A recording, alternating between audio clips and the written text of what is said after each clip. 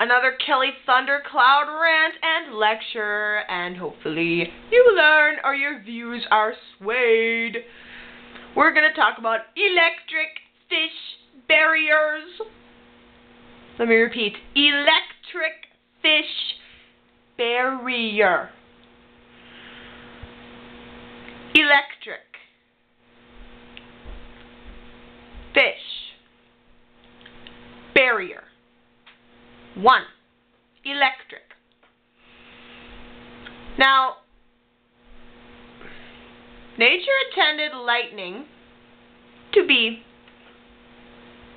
the electricity that occasionally may strike something that gets electricity in water, right? Okay. So, if we artificially put electricity in water, is it good or bad? Okay, 2. Fish. Fish. They're fish. They swim. Okay. 3. Barrier.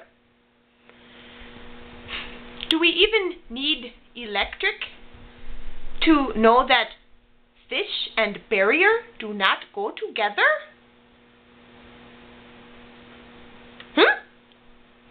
Fish, what do? They swim. They swim. They swim. They swim. They swim. They swim. They swim down a river. They swim up a river. They swim. Okay? You block fish from getting somewhere. Oh.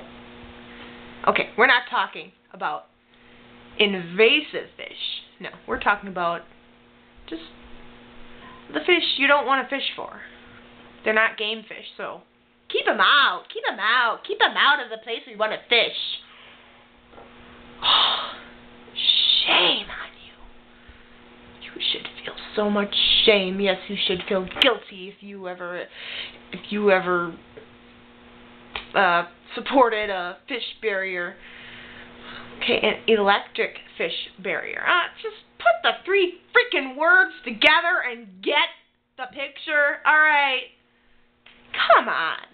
I shouldn't have to explain this, all right?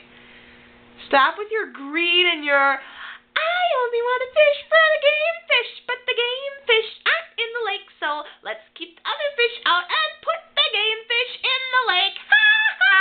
There, problem solved. I don't think so, buddy. Your problem ain't solved worth shice.